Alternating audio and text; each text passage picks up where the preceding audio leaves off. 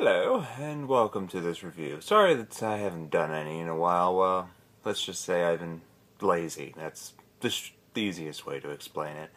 But now I'm back, so let's get to this review of Gangster Squad, shall we?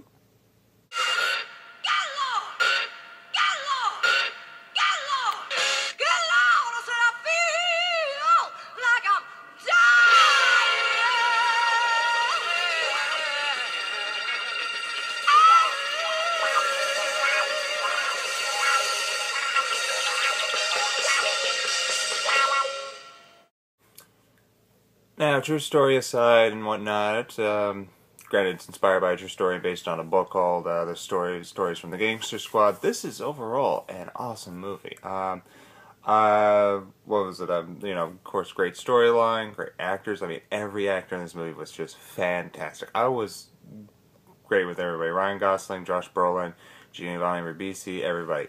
I was surprised and glad to see Robert Patrick in this movie. I was glad to see him actually playing a good guy for once. It's been a while, probably a long while since we've seen him play a good guy. It was fun seeing a bunch of other faces that we've seen from like regular gangster movies. I can't name some of them, but when you see their faces, you're like, oh yeah, that guy. I've seen him in that gangster movie or this gangster movie. There's somebody I've seen in what was it, The Rocketeer, the first movie I've seen him in, which is kind of another way, a kind of gangster movie and a kind of comic book movie was what The Rocketeer was, and I saw that guy in that movie, and I've seen him in pretty much every gangster movie since. So it was cool to see him. The sets were awesome, just perfect 40s, 50s look. Cars, sets, style of makeup, costumes, the works were just perfect. What was it? I was surprised to find this was directed by the guy who did Zombieland. I was surprised, because the way he did it the last time, that movie was just hilarious and yet cool at the same time. It was interesting to see him do a serious movie like this. It was also humorous too. There was some funny moments in this movie too. It wasn't just hardcore drama. There were some funny moments, but it was more of a serious movie than Zombieland. I particularly liked one thing in this movie. Actually, it's several things because what was it? The way this movie was put together, every little detail of this movie seemed to complement one another. Particularly during action scenes. You got, of course, the acting from the people, the action that's going on in the movie, the writing, the directing, and cinematography, and the editing.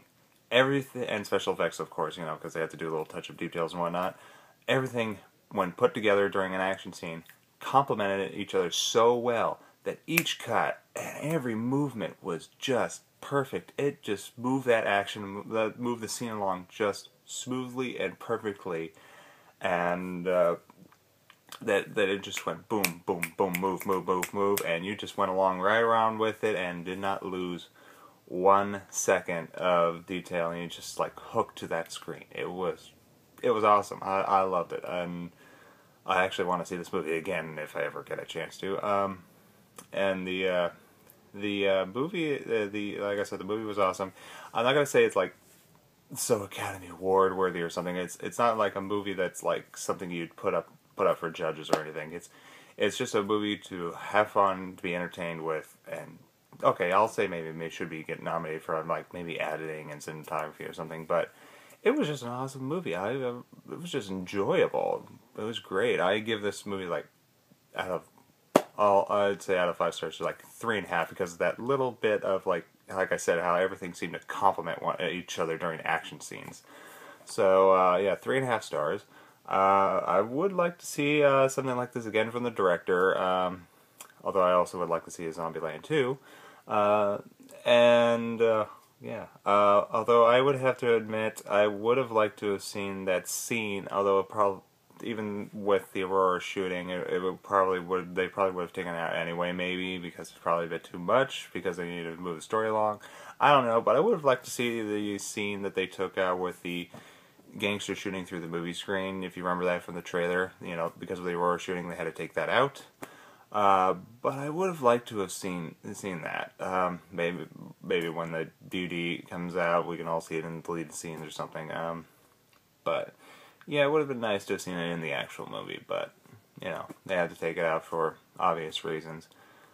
So, yeah, I guess that's pretty much all I have to talk about that movie. Very short, sweet, to the point.